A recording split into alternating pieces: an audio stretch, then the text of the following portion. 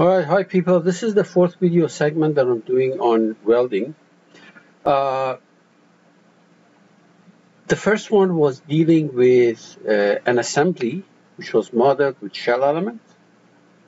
The second one was not really, and by the way, in the first one I did spot welding, seam welding, and surface welding. The second one was not quite a welding problem, but it's some icon which appears in the same toolbar as welding, and I showed that. And then the third one was uh, these three welding types. In other words, uh, spot, seam, and surface for a single part instead of an assembly, which was done with shell elements. Okay. Here, I want to take that same scenario. In other words, a single part, but the elements are not shell. The elements are solid. Okay, tetrahedral solid. There is a surprising thing that you're going to see there, but it's helpful. So we have two plates like that, slightly apart, and then the lefts are both left end sections are clamped, and on the right edge, the edge on the right side are applied load. These are we're going to do it with the spot welding, seam welding, and surface welding. So let me start from the very scratch, from the very beginning. I'm going to get rid of this. Okay, let's start with the part file.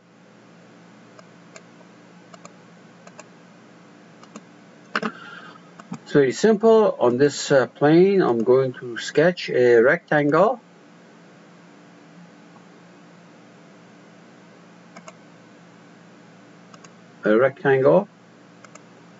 Let me give it some dimensions here. This is going to be 40 inches.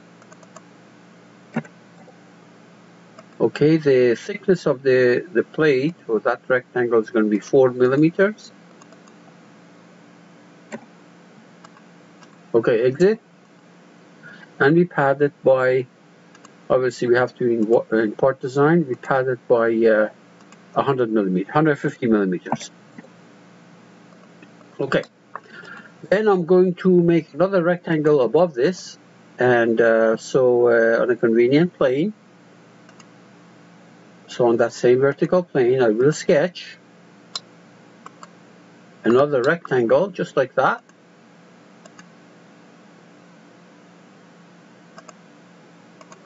Let's dimension it. This is 40. Thickness is 4. And obviously, if you're going to do any spot welding and seam welding, these cannot be far distance, far apart like that. So let me put some gap between them, small gap between them. So the gap from here to here will make it a tenth of a millimeter, 0.1 millimeter. Okay. Otherwise, just welding does not make sense. Exit and pad it by 150 millimeters. Good. Okay, so I want to remind you that when we do any of these welding, spot, seam, and surface, you need to put them in a geometrical set. So let me create a geometrical set, and here is a single part. It doesn't matter. I mean, there's only a single part. So insert the geometrical set. I'll say this thing for spot welding. Let me make 3 points. The 3 points, because I have these dimensions, I have an idea what the coordinates I want to choose. For example, for X, I would use 10. For Y, we'll use 1. I made this thing 150 long, so I'll make it 140. And for Z, I'm going to put it, right above that plane. The actual location is not clear, but I'll put it right on top of the face of the top plane. Okay, it's right there. And then I do 2 more. So this one is going to be 20. And next one is going to be 30.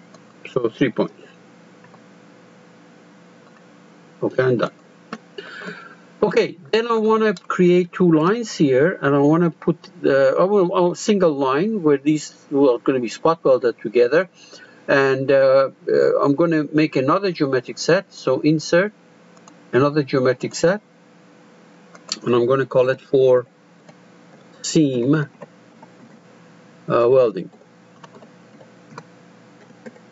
Okay, very good.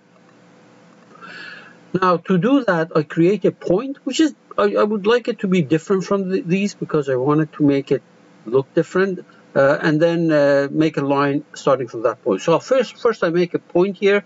Actually, this the same point that I made last point was okay, except that I'll make it 145, slightly to the right.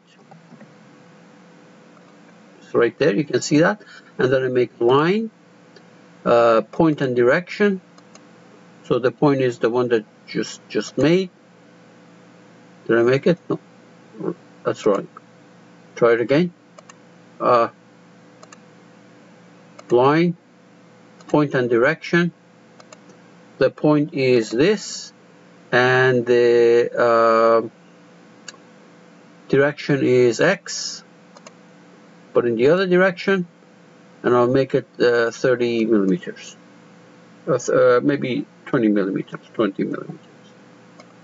Okay, so there is my line. You can see that right there.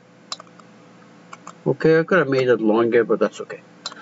Now, I also want to draw a patch here, which is going to be used for surface welding, and that would be surprising. The outcome would be surprising. So insert a new geometric set. I'll call it for surface welding. Okay, good. There we are. So I would like to draw some kind of a patch there. So you know the easiest way. Can I hide this thing? The problem is that when I hide it, both of them are going to go because of the way I did it. So instead, what I'm going to do is I'm going to create a little plane above offset from this by 4 millimeter, and then I draw on it whatever I want. So I'll make a plane offset from this 4 millimeters, and now I can draw on this plane whatever I want. Okay, so let me see. So the patch that I would like to make, how about making a circular patch right here?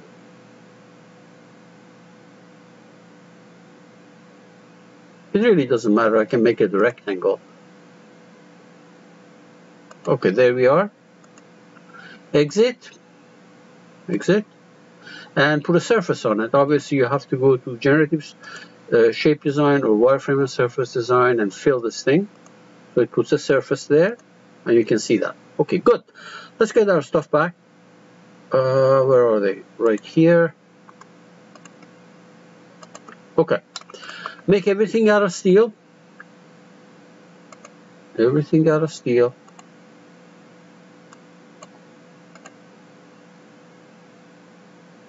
On the part. And close it. And why don't we save everything? File. Save management. Save as. Desktop. New folder. And I'll call it September 8.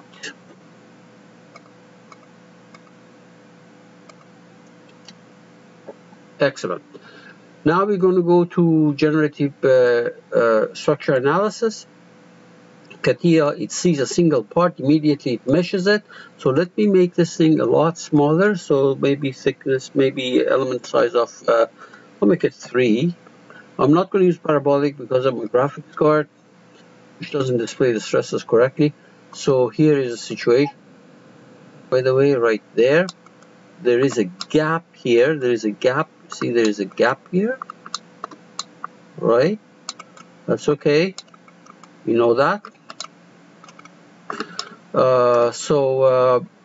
Let me see for a second here. We're going to deactivate the mesh. All right, let's do the restraints here. So this end is clamped, and that end is clamped. Okay, very good. and we have a load. Where do we apply our load also? We have a downward load of 100 pounds, which is 10 kilograms on the side. Right. All right, now let me remind you, we have a single part here, and the first thing that we want to do welding, so the first thing that we have to do is to create connection. Now, not the first one, not this one, because this is for assembly. It's the next one. It says point analysis connection within a part. So I clicked on it. There's only one component. I pick it, and the points are in that geometric set that I created here.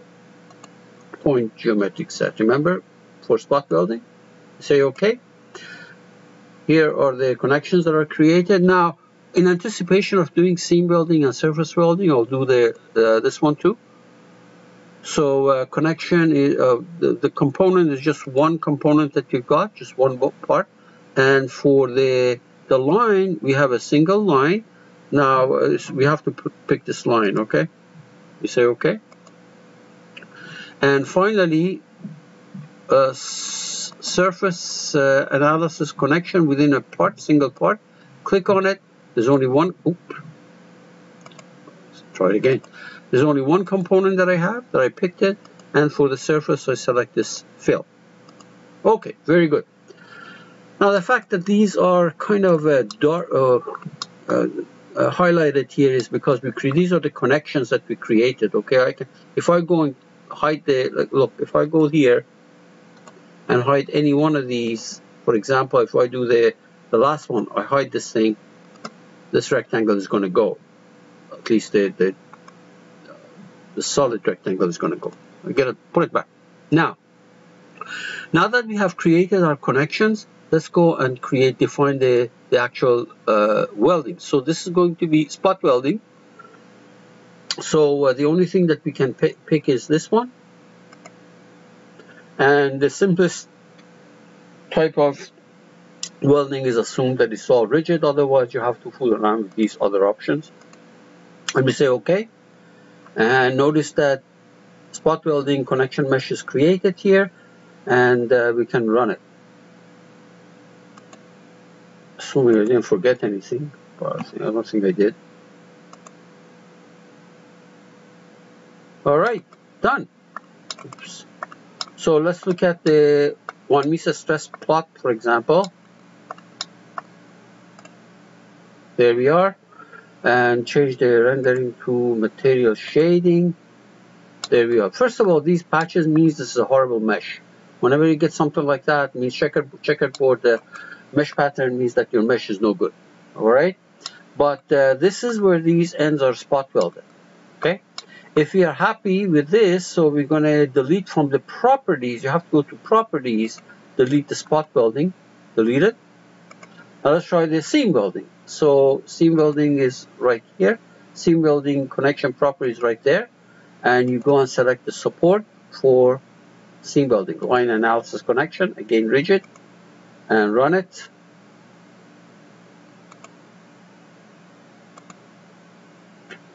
Nothing surprising, it's just that at that end, both things are going to deflect, and it's completely welded along that edge. So along that, not edge, but the line.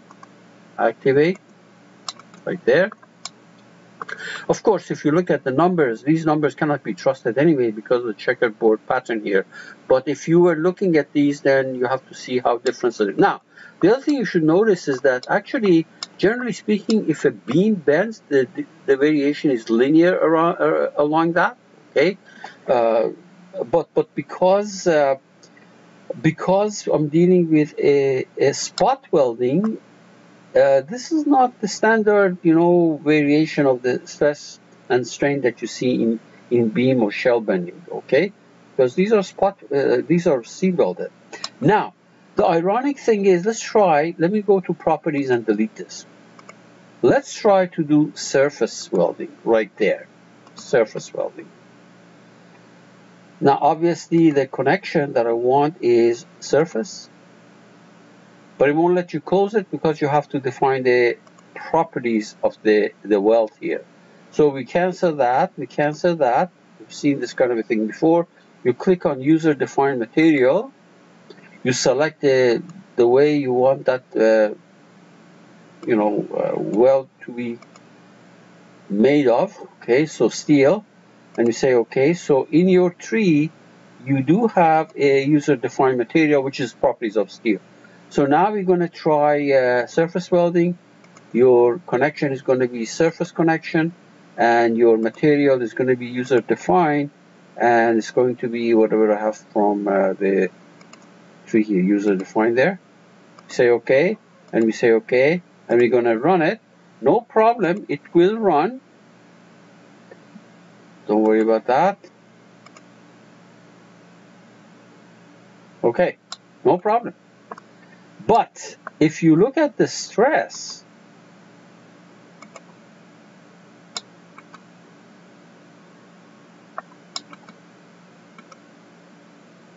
yeah, if you look at the stress,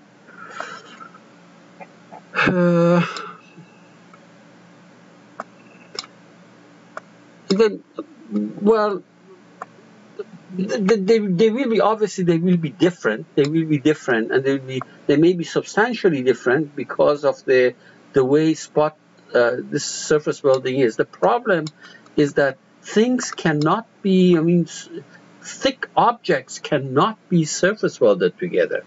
Now I can see if you have two, flimsy sheets, you can spot weld it easily, you can seam weld it, and there are mechanisms for making actually patches weld to the other piece, patches from one face to kind of melt and patch and attach to the other one. But one has to be very careful. So really, surface welding is not designed for solid objects. Okay, so really thick solid object, because you just cannot do it. Okay, and yeah, that's pretty much it. So oh, by the way, I wanted to point out that this other feature that I had in the third video segment is not going to work for a single part, because when you click on this, it immediately asks for two parts. First component, second component. And when you have a single part, that won't happen. It is okay when you have two parts or more parts, but not a single part. So that takes care of this